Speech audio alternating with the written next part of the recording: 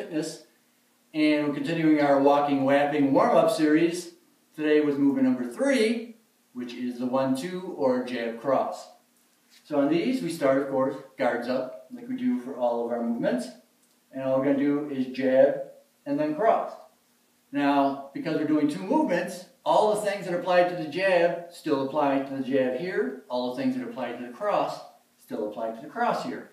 So we're going to step out and jab.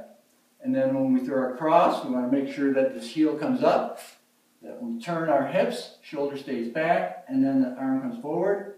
We want both arms going out to full extension.